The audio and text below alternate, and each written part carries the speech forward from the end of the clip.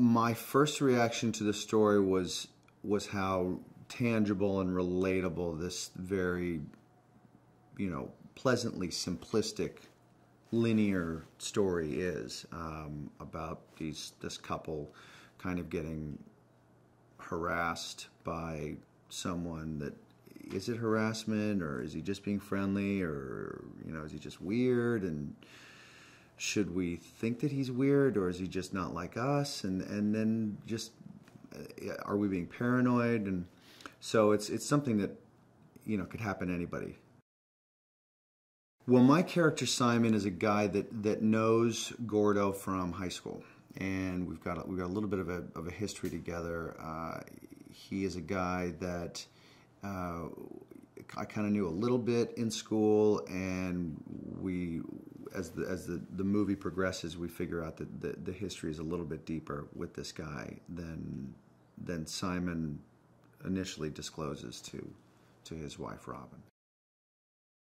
At risk of being a spoiler, it turns out that I bullied this guy pretty badly, and this guy may actually have an axe to grind, and I might have a bill to pay.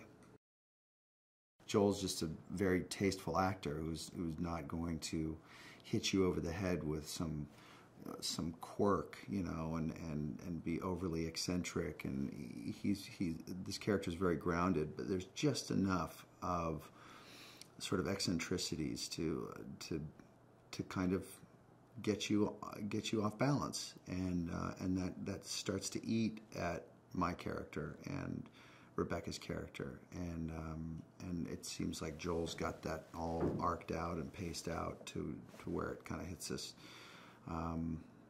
disturbing crescendo at the end.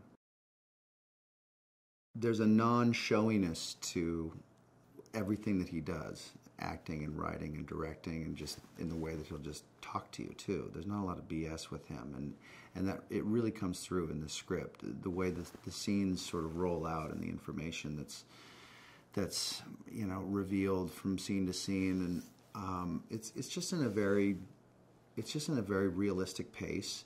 Everybody is processing everything in a way that you or I would, so therefore it's easy to be affected by what you're watching, because that's the way you do it.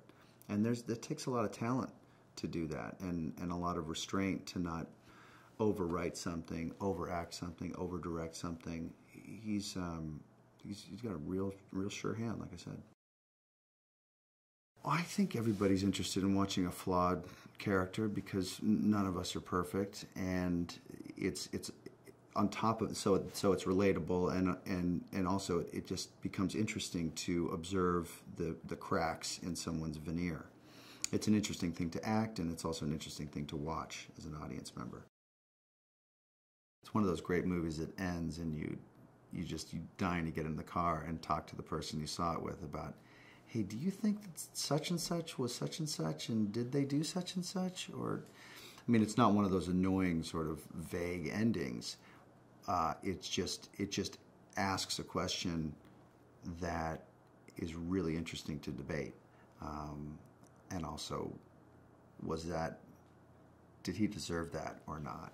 Who was the villain, and who was the victim?